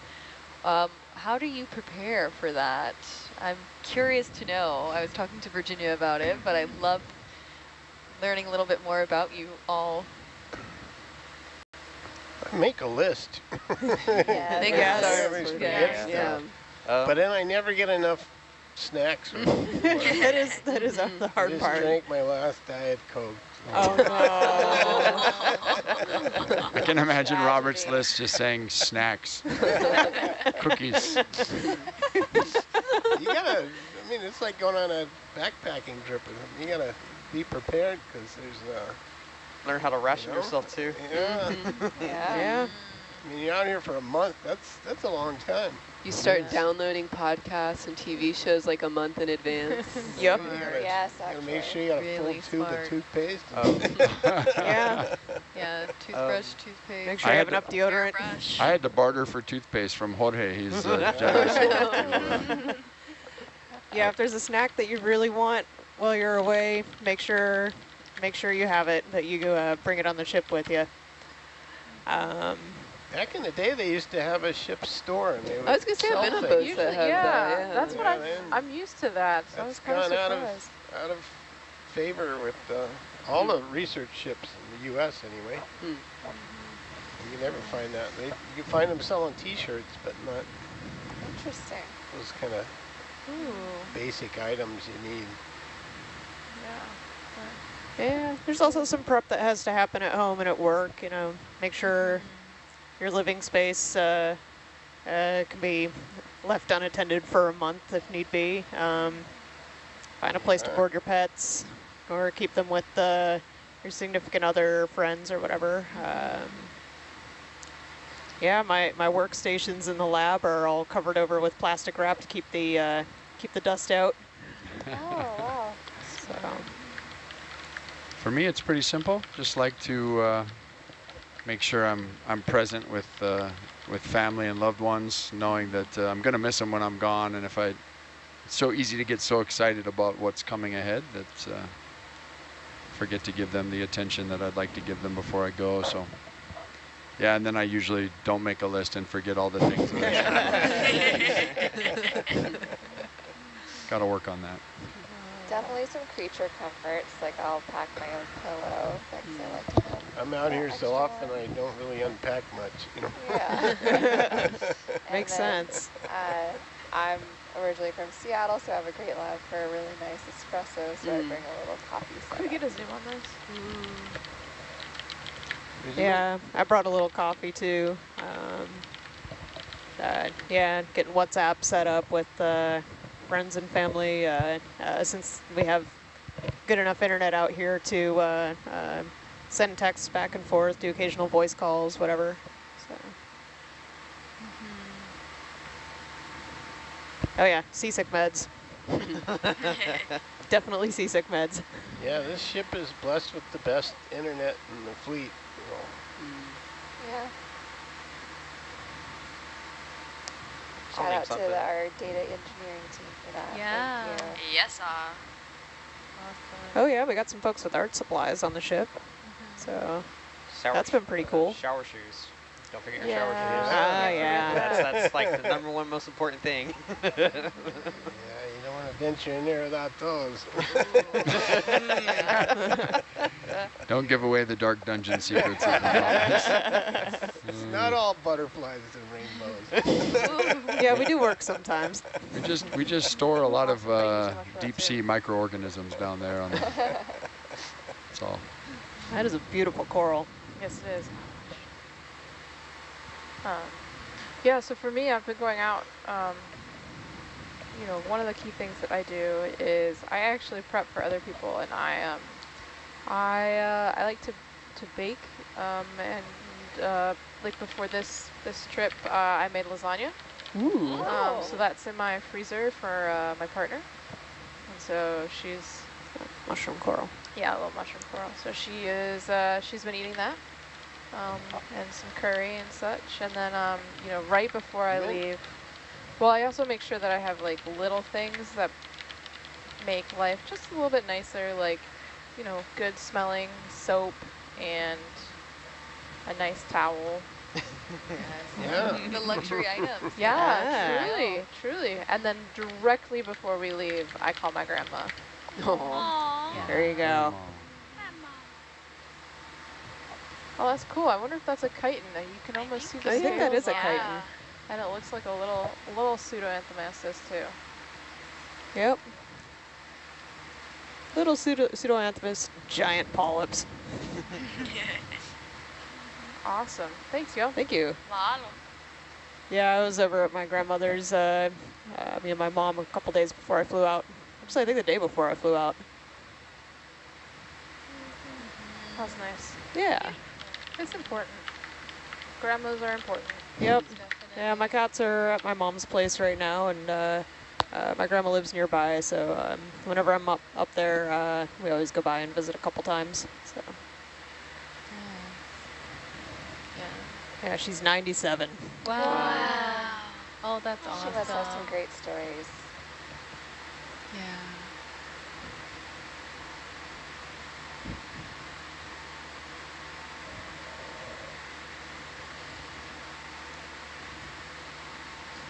One of my steps before I leave for a long cruise like this is sitting down with my pets, my cats, and reassuring them that I'll be gone for a little bit. I'll be back. Yeah. Oh, I know. I always getting feel in so all the bad cuddles leaving that them. I'm gonna miss. Oh my gosh, yes. Do they get mad when you're gone? Oh yeah. Oh no. Yeah. I mean, I have a really great roommate that loves them and they love her, so she takes care of them. But that's good. Yeah. Yeah, mine would be happy to be back in the apartment. One of them, she anytime we're away for a while, she gets back into the apartment and I like put her down, and she's just like, oh my God, I'm home, and sort of like glitches out trying to go everywhere in the apartment at the same time, and just like, it's hard to describe it. Yeah. She's just like, my space is back, and I'm in it. Oh, that's awesome. Apparently my cat has been sleeping on a sweater of mine on the floor. Oh. She misses you. Yeah, bringing my cats up to my mom's, I also brought them some of their creature comforts with them. So one of their big poofy beds made it. One of their litter boxes, some of their toys. I bought my tabby a catnip squid a few days before I left. It seemed appropriate. And we've been actually seeing pink squid about that size the last few dives, so. The ancestors of these same animals used to be incredible hunters and so well suited to taking care of themselves, and now look at them. I know. They're like us, eating gelato on Sundays. They're truly top predators, and then we just pick them up, and they're like, could you not? Yeah. My cat loves lavender ice cream. Oh my gosh. Tofu. Actually, I think they figured things out because they kind of get us to wait on them. Yeah. Well, they domesticated themselves. They sure did. They domesticated us yeah, that's exactly. to their needs. Yeah. I mean, we've got a lot in common, I think, with ancient Egyptian culture, right? Because cats were you know, an item of worship, right? What Don't we happened basically do that on the culture? internet now? Yes.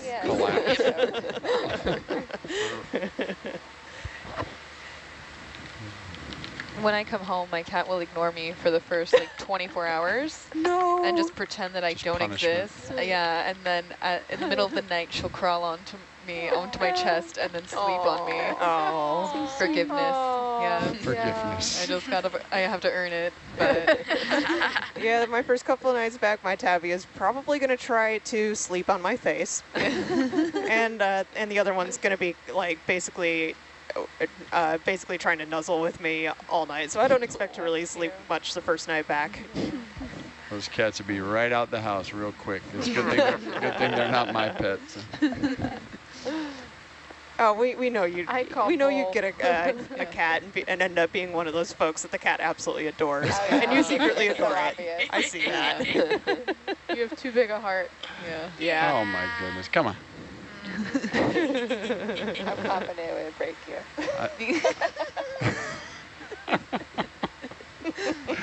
I love you guys. Oh, it's so funny. But yeah, family time's important. I have dinner with my dad before leaving, call my other family right before heading out. And one thing too with one of our other captains, you know, leaving before these trips, we have to go down to our dock and then help provision the canoe and things like that, pack everything, load everything. And then like he'll always cut us out early, I feel, like that day prior.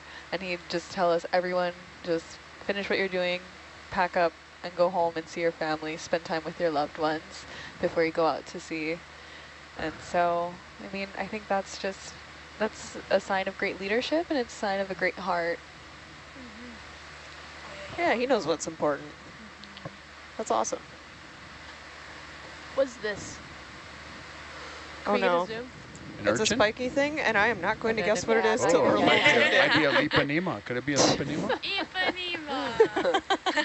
Not again. Oh, yes. It's frosted tips. Oh, and it has a friend. Oh, wow. Wow.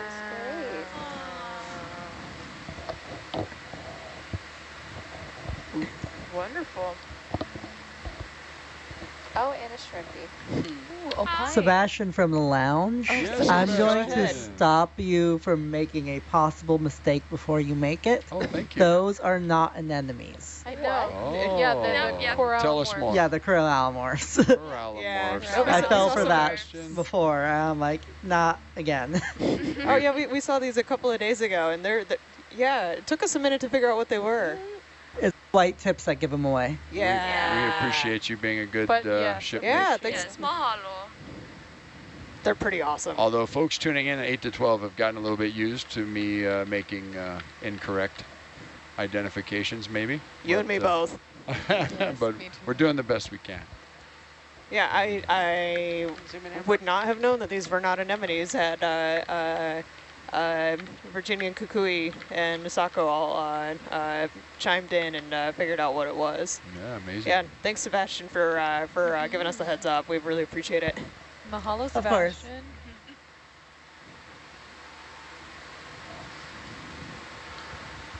Wow, they must have interrupted a vicious game of Uno or some fierce puzzling in the lounge to we should feel drop very some honored knowledge. to- Yeah, that's really Yeah.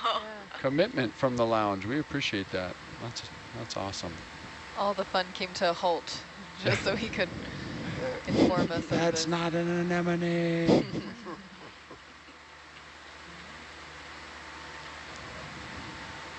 I like that they have that they're neighbors. They're friends. And yes, I am anthropomorphizing. But that isn't that's a lipanema, or that's not a lipanema? It is not a lipanema. That's a different thing. That is a different. That is a corallamorph. It's what we were talking about that people have in their aquariums. Yeah.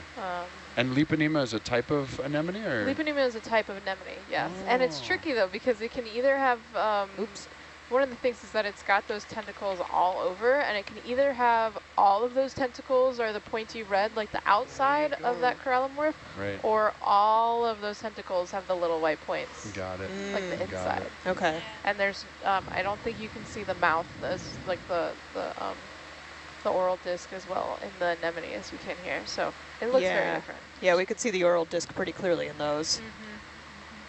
And now that's at least from, you know, visible observations of the Benthic Animal Guide. I could be wrong.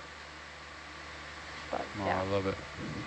Yeah, I remember. I think I was seeing that on some separate searches too. So, great.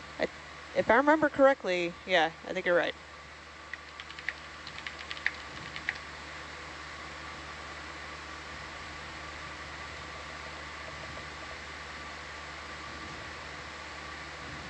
We are glad you're here. If you're watching with us, exploring Gambia shoals. Purple and yellow ones. Oh, and another corallomorph behind it. Oh, nice. Yeah, that's, two different colors. Wow. Yeah. But both with the little white dots. Yep.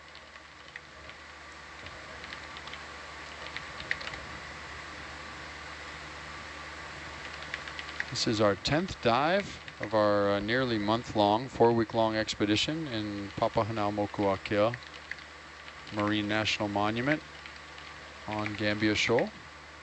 And amazing to think just a couple dives left before we make our way back to Honolulu. 2 more after this one wraps up. Wow. Whoa. I know, right? It's gone by so quickly in many ways.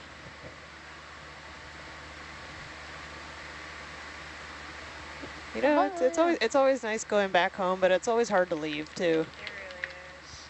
Yeah, you know, a month is not as long as people always think about it. You know, it's as you get older, it's a smaller and smaller component of your life. It is, and it goes by faster, and I don't like that. I like to savor, you know, those good moments.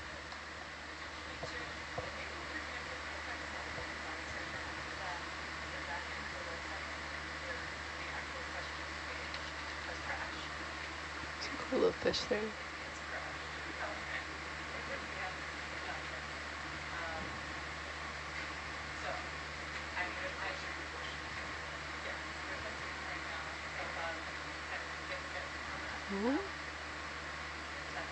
Disappeared.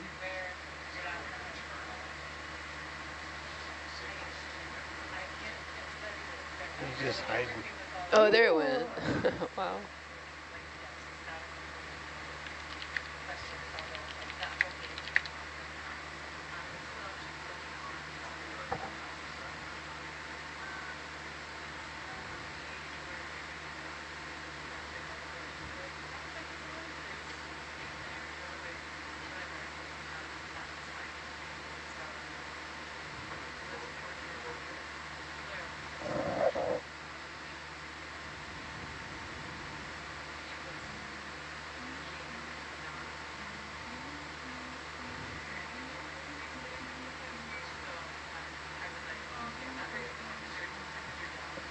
Can we get a look at this sponge? That looks different than what I've seen recently. Zoom in.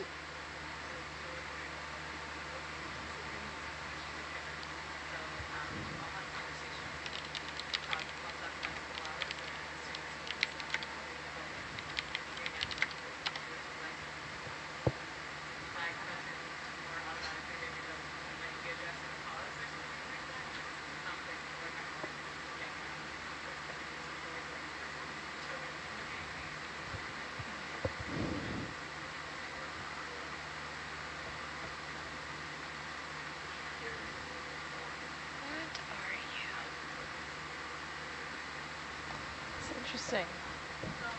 Very interesting shape for sponges. It looks almost like a unstalked rosellid. What did unstocked what? Rosellid.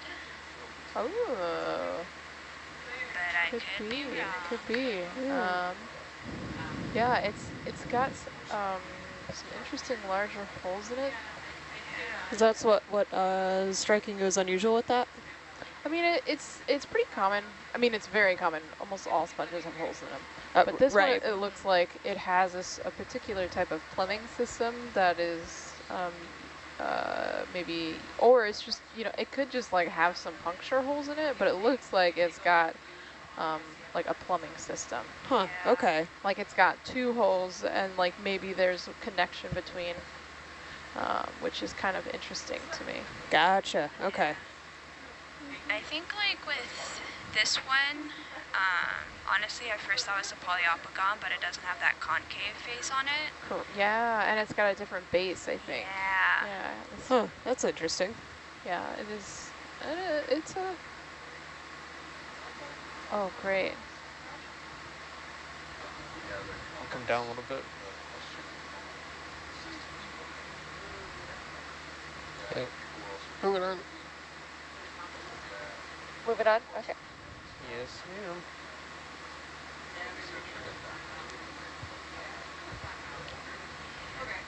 My initial guess is a rosellid.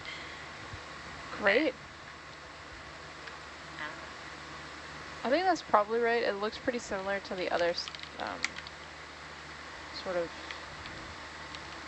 I want to say branching, but branching's the wrong word. Like the spicule? Yeah, like the shape, but between. Asako says that it's like caulophucus head. That's what stood out to her. It did look pretty similar. Yeah. Because caulophucus and. She's warning it's not ID, but she's noting a similarity there. By the way, rosellid is very hard to Google because I keep coming up with Italian markets.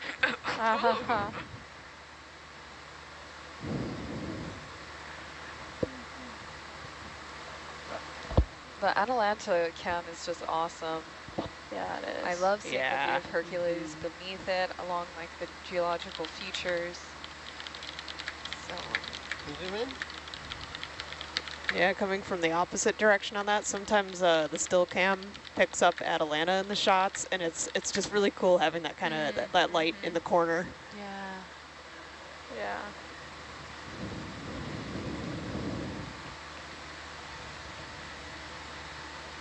Another pretty looking bamboo. Oh, that's gorgeous. Well, look, I think it's got a ctenophore on it too. Yeah. Is that nodal branching that I'm seeing? I think so. It looks like maybe.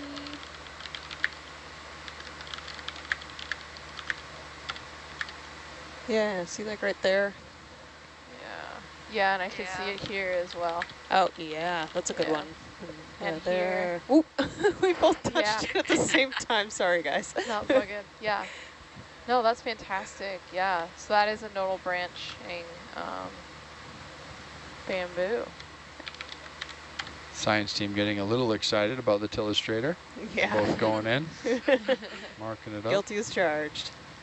You know, I tend to love like really saturated, like rich colors. It's just kind of the thing that appeals to my brain, but I can't help but love the really delicate colors you get with these bamboo corals. Yeah, they're so translucent almost, but just that color just softly shines through. The muted Glows pastels. through, yeah. Mm-hmm.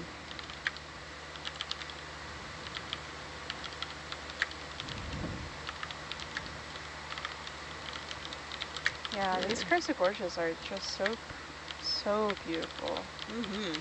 Yeah, Saka's been saying it's been a crysogorgiid heavy dive prior to this. I mean, I've noticed definitely, especially these crysogorgiid. I think these are crysogorgiid geniculata we were seeing a lot of. Okay.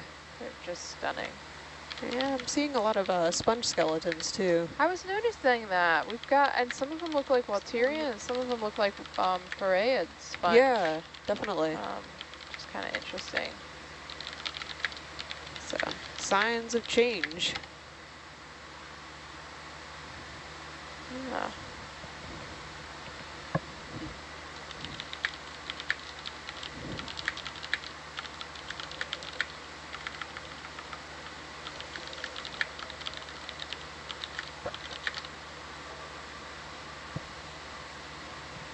We have viewers tuning in from 6 out of 7 continents. You can get a quick message down to your friends in Antarctica. Let them know. Ooh, do we know anybody? Do we know anyone about Murdo right now? Ken. Guaranteed. I feel like Ken does. You went to Antarctica too before, Dan, yeah? I did, yeah. Wow. Oh, wow. So cool. How was that experience? It's my favorite swim I've ever had. Swim? Oh my God. You swam? Swam in Antarctica. Sounds a little chilly. Just my boardies, that was it. Oh my gosh. Wow. I called bull. Oh, I got video proof. I got video proof. I believe it. I believe it. I believe it too. There are some parts of Antarctica that do warm up a little bit, so I believe it. I'm part marine mammal. There you go. Yeah, that sounds real.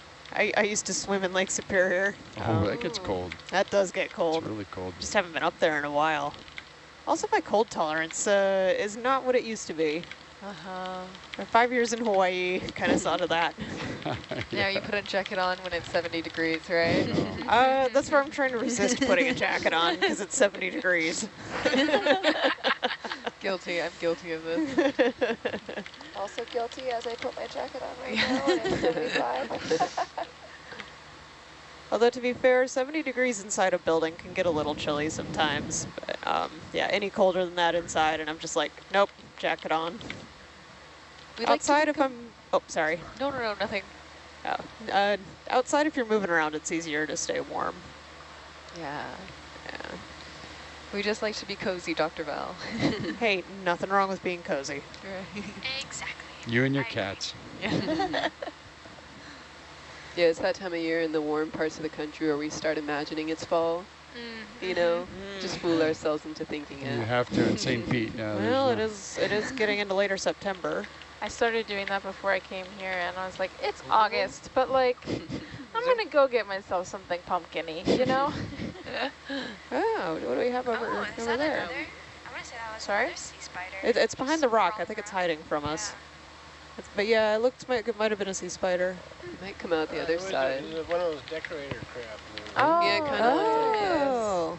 One with the anemone on her back. Nice. Yeah, I think it's a little scared of us. Sorry, crab friend. We were a bit bigger What's than that it right is. there? See right there on the bottom Moving left? in like the shadow. Go down a little bit, Rob. Down. See that little green thing right there in that little crevice? It's hard to see when it doesn't move. I can see it. It's like moving right there, yeah.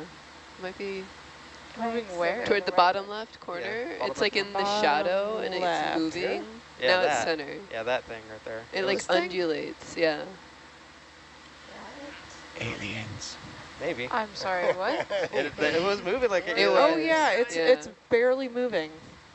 Are you sure it's not just like responding to our crop wash? Maybe. Okay. But just me and Catalina both saw it, so I was like, oh, that is moving.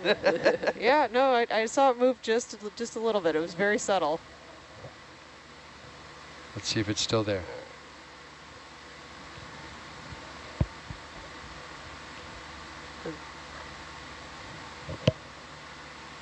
I can see evidence of some sort of bottom feeding critter or another next to that coral too. Holothurian maybe. By the things left behind.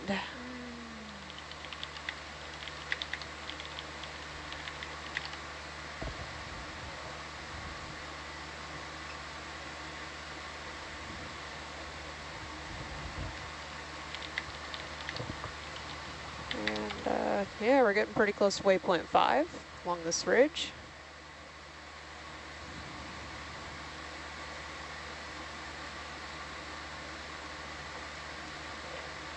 If you've missed a number of our previous dives on the Ala Aumoana Kaiuli expedition, Na154, onboard exploration vessel Nautilus, you can go to nautiluslive.org or check out the Nautilus Live YouTube page for all kinds of highlight videos, including the dives we were able to do on the wrecked aircraft carriers from Battle of Midway, as well as many other biological highlights, and a great video featuring the amazing partnership between Ocean Exploration Trust and Papahanao Mokuakea. Yeah, he did. Is that how do you say macroidae? Macurrid, grenadier, rat tail. All three.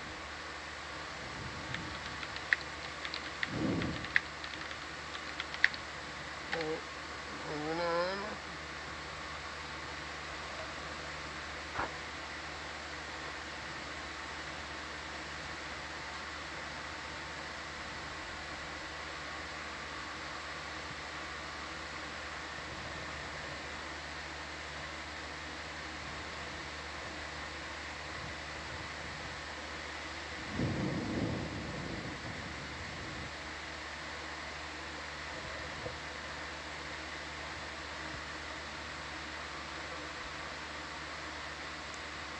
Yeah, so speaking of rocks. Yeah. Any good rocks? No, I'm not in the market to pick one up. I was just looking at rocks and thinking about rocks that I was cutting today. Yeah, we picked up a rather large piece of a pillow basalt a couple of dives ago, and quite large. And I managed to chisel a couple of pieces off of it. And Hannah and I were cutting these open today. That was one of the last ones we cut open, and that ended up being a pretty neat rock. We were very happy with that one. Yeah, it's got looks relatively well preserved, and it's got a lot of clinopyroxene and a lot of hornblende in it. Hornblende slash amphibole. And that's not something you see super often, but you do see it out here. And it's a little bit more of an evolved melt, most likely, but that'll be one of those really, really lovely geochemistry rocks. Nice. So we can both get a really solid age date on that, and ID of mantle origin. My gosh, there's a lot to go around. So you said a couple names of things in there that I think one was like a horn beam, blot, hornblende, hornblende, and something that started with an A maybe. Could you describe some of the differences between those by any chance? Sure, yeah. So clinopyroxene. There was crab. Yeah. We're just scaring off all the crabs today. I kind of feel bad. Sorry, crab friend. Yeah. So clinopyroxene is a pretty common phase that we look for, and we find that fairly frequently in these rocks. It's a type of magnesium and iron silicate, and these rocks generally magnesium dominant. It's what we call a mafic mineral. So you find it in rocks that are correspondingly very high in overall magnesium and iron. So it's a pretty common phase that precipitates out of basaltic melts. And then hornblende and amphibole, you can, since we can't really ID the specific flavor of those out here in the field, those terms can kind of be used interchangeably. Yeah, hornblende is another mafic mineral. It's also a silicate, although a different silicate structure that incorporates a lot of magnesium and iron.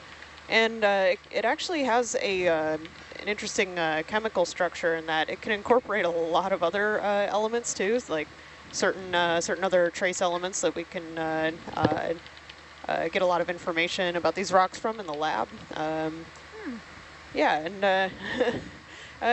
there's some geologists who perhaps irreverently call hornblende a garbage can mineral, because you can put a lot of different elements into those into some of those ion spaces in the mineral structure of hornblende. So yeah, we like seeing those for a lot of reasons, because they can